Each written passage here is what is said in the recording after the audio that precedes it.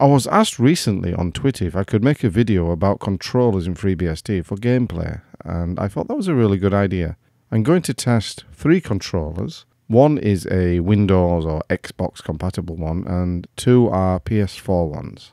One is a generic PS4 controller, and the other is an official PS4 controller. I haven't tested any of them smaller gamepad type ones, because I haven't got any. And these are the ones that more or less get used on a regular basis by members of the family, so I know that they'll work.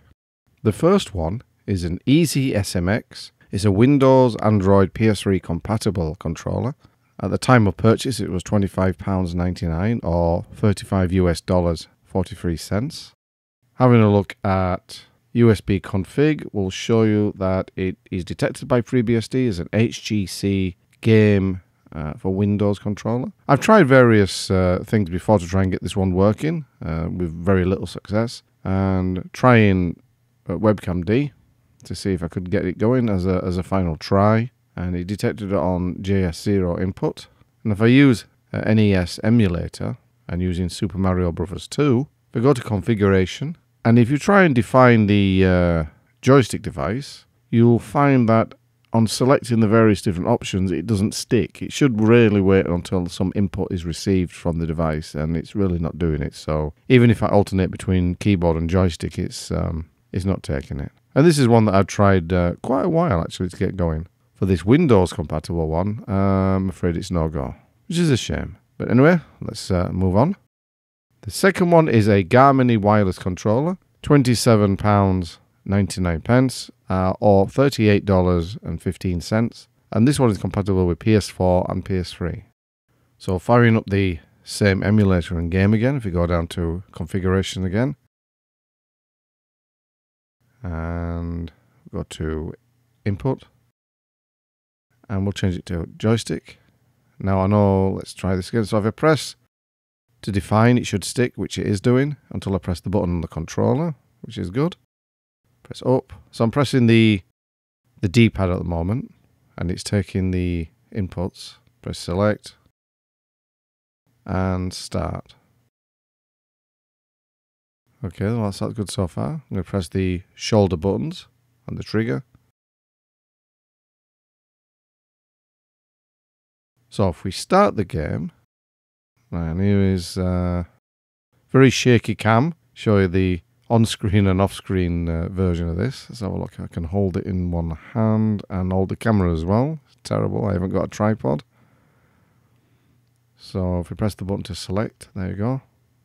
Start. The game is going, and there we are. So yes, if I just move the D-pad, press the jump button,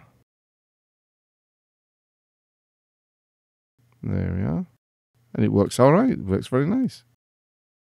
On this occasion, you just need to define the joystick buttons, but other than that, it's very easy to use. There's no lag, and everything works as it should. Yeah. Very nice. If I press select, or is it option? I can't remember. If I can, I really can't see it, but there we go. Let's try again. Very small button, very small. Pressing it, and it's pausing and unpausing the game as it should. Well, a relatively cheap controller for the PS4. It's a win. Right, we're now going to go on to the official DualShock, which is the official PS4 controller made by Sony, and it's £44.99, so it's a little bit more expensive than the unofficial one, or $51.33. Again, if we just go into the game, just go there, configuration, input. Yeah, I'm going to try on the keyboard this time. I'm not going to try to define it, see if it picks it up. Right, just using the keyboard layout, pressing the controller. And, whoa, actually works without defining anything, which is even better. So the PS4 controller, I didn't need to define any of the buttons. It's very nice. Look, there's the jump button going. And the D-pad. Excellent. I wish I could play the game like, but never mind. And here we are, full screen. So the PS4, the official PS4 controller is even better than the unofficial one, which was better than the Windows one. So there you have. I haven't, like I said, I haven't tried any other type of controller, whether or not you get the NES or the SNES lookalike controllers. I don't know whether they would work. They'd probably be the same as the first one. But yes, so there you go. So the PS4 controllers are more than likely, guaranteed to work with FreeBSD out of the box, which is pretty cool. And considering that you can get a whole range of unofficial, cheaper controllers now, and not necessarily the more expensive official ones, even though they have a better quality of build, the unofficial ones will do the job just as well for a fraction of the price. So yeah. Anyway, thanks for watching, and I'll catch you next time.